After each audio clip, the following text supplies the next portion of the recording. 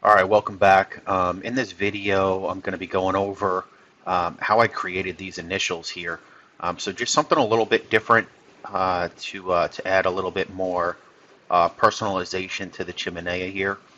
Um, so you can kind of see what those look like there. Let's get started. I'm just going to go ahead and delete that so I can restart that.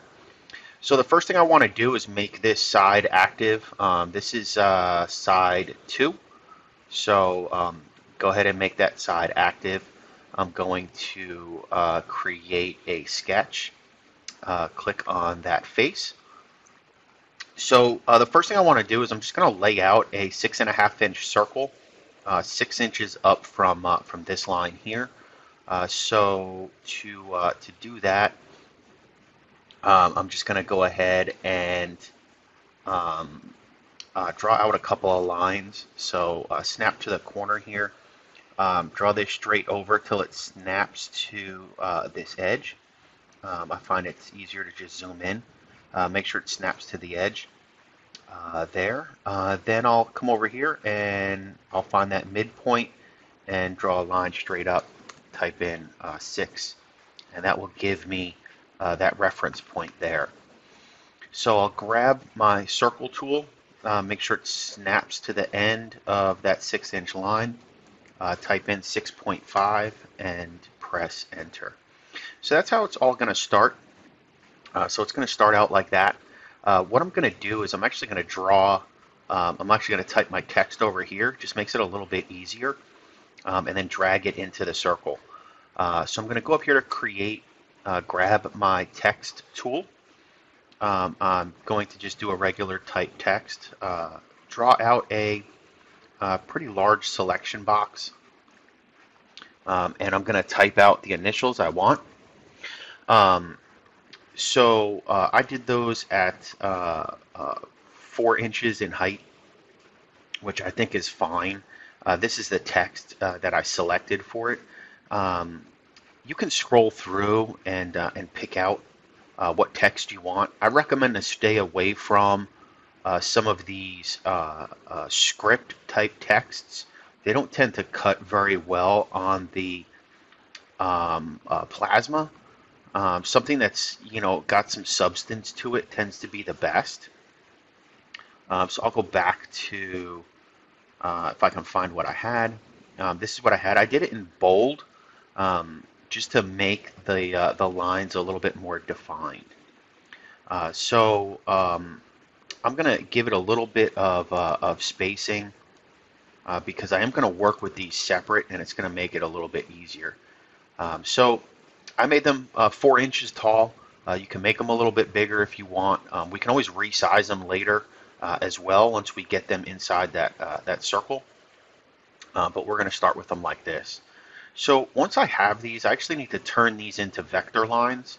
So I'm going to right click on them and I'm going to go to explode text. And you can see right now these are green. I actually want to have these lines blue. So I'm going to click on my lock tool, and I'm going to just drag a selection box around them, and then I can press escape to get out of that lock tool. So now I've got my vector lines. I want them to be in blue, and I can get started moving those. So I'm going to go up here to modify. I'm going to go down to move. The shortcut for that is just by typing M. I'm going to select just one letter at a time, and I'm going to do the free movement. So I'm going to grab that, and I'm just going to slide this over here. So I do find it easier to really kind of zoom in. I want to make sure that I want it to be connected here as well as up on the top a little bit. So I'm just going to drag this till it overlaps. All right, just that little bit. I think that looks pretty good. All right, I could probably come this way just a little bit. So I've got it overlapping here, just a hair, as well as a little bit here in that corner, and that's going to be perfect.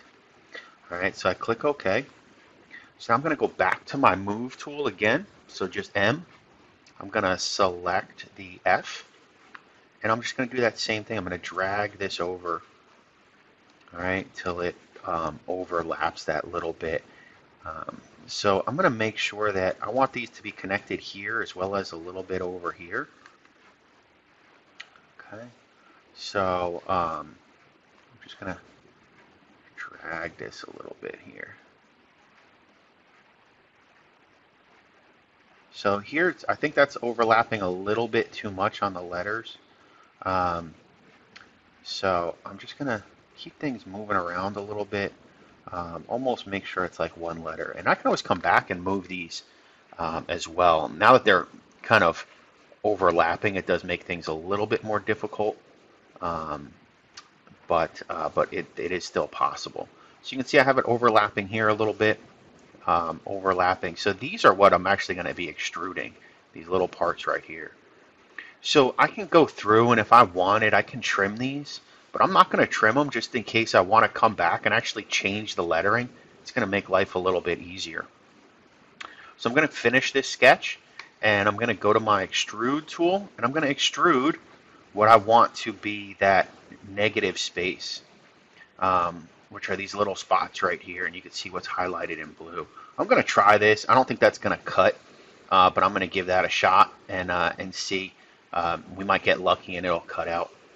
I'm just going to do a negative 0.1 extrusion since that's what my thickness of my metal is, and you can kind of see what that looks like. So there you have the initials that will get cut out. So stay tuned. Next, we're going to work on the pyramid that goes on the top, and then we'll be all set to start laying out our tool paths. Thanks a lot.